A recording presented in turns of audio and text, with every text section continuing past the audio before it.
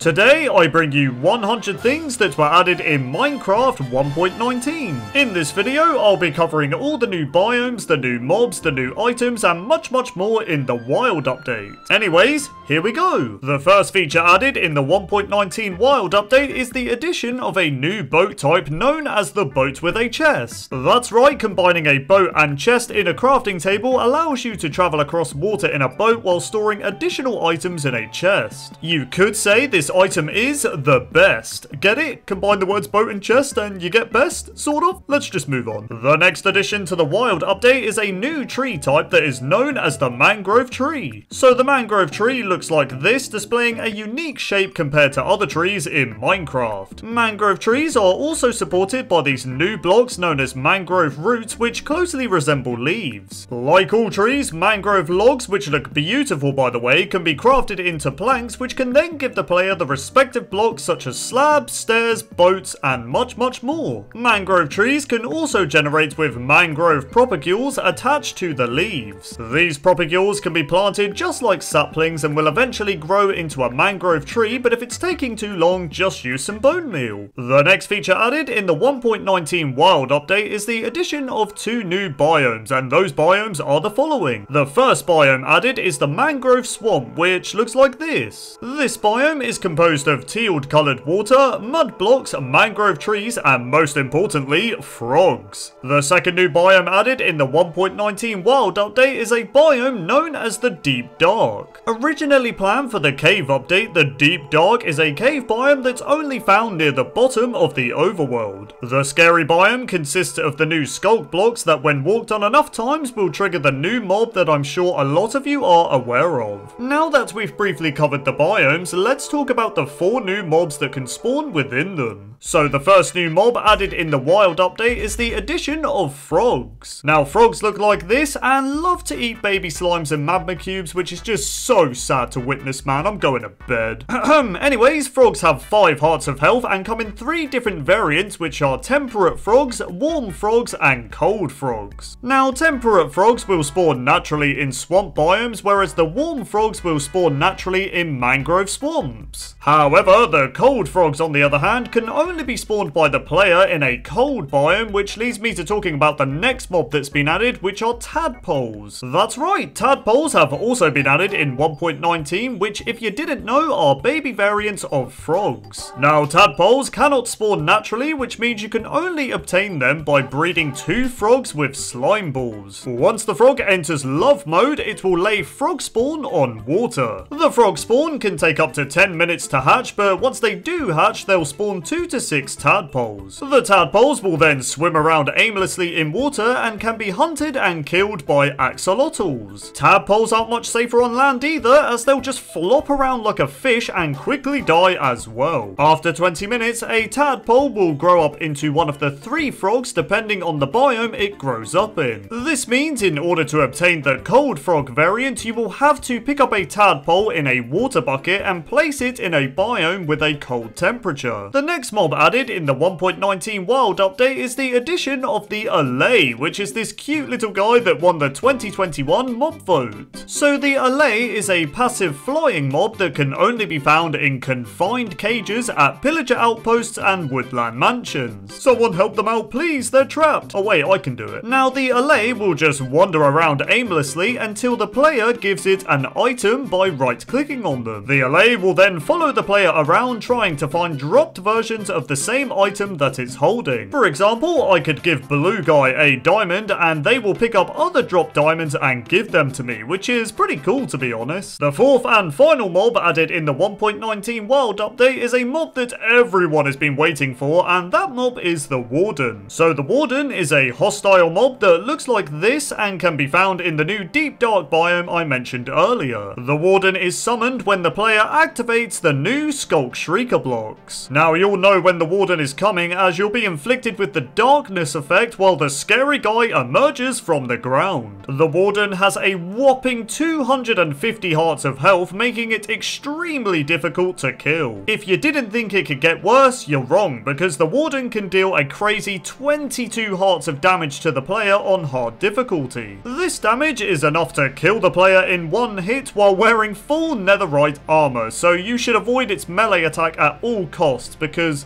you just know why. However, it is worth noting that the warden is completely blind, meaning they can only track the player based on their movement, so just be careful moving around these guys and you might be okay. Oh, let's face it, you'll still probably die. Only joking guys, don't listen to me, I'm trash at Minecraft. A new light source block has been added in the wild update and it's known as the froglight. So the froglight comes in 3 different colours, which are purple, green and yellow, and they look like this. The froglight emits a light level of 15 and is obtained when a frog eats a tiny magma cube. Again, this is so sad to witness, so I'm just gonna lie down and pretend this feature doesn't exist. Anyways, the froglight colour that's dropped will depend on which frog kills the magma cube. For example, if a cold frog kills a tiny magma cube, it will drop a green froglight upon death. The next feature added in the 1.19 wild update is the addition of a new generated structure known as the Ancient City. So the Ancient City can be found within the Deep Dark biome and they're primarily made out of deep slate, soulfire and more. Ancient cities can generate with chests containing lots of new unique loot such as echo shards, disc fragments and the new swift sneak enchantment. You can also find soul lanterns, candles and skeleton skulls, which is the only mob head that can naturally generate in the overworld, so be sure to pick these up. Other valuable loot within Ancient City chests can include the Other Side music disc, diamond armor, and enchanted golden apples. The next item that's been added in the 1.19 wild update is the addition of a new music disc. That's right, Music Disc 5 has made its way into Minecraft and it shares a similar theme to Music Disc 11. However, the unique thing about Music Disc 5 is that you cannot find the disc itself naturally. Instead, the player must find disc fragments that are scattered about in Ancient City chests. Once the player finds 9 of the fragments, they can craft Music Disc 5, making this the first craftable music disc in Minecraft. Another new item in the wild update is the addition of a new compass known as the Recovery Compass. So the Recovery Compass looks like this and is crafted with 1 compass and the newly added echo shards that are also found in Ancient City chests. Once crafted, the Recovery Compass will point in the direction of where you previously died, making it very useful for finding your lost items, aka it's very useful for me. Get it? Because I die a lot in Minecraft. I don't know why I'm explaining the joke, you guys obviously got it. The 1.19 wild update has changed the way players can move with the new Swift Sneak enchantment. That's right, if you're lucky enough to find a Swift Sneak book in an Ancient City chest, you can add the enchantment to your leggings. This enchantment allows the player to walk faster while they're sneaking. This is a great enchantment to avoid the warden while still being able to move around quickly. You know what, warden? You're not that scary, mate. Look at you.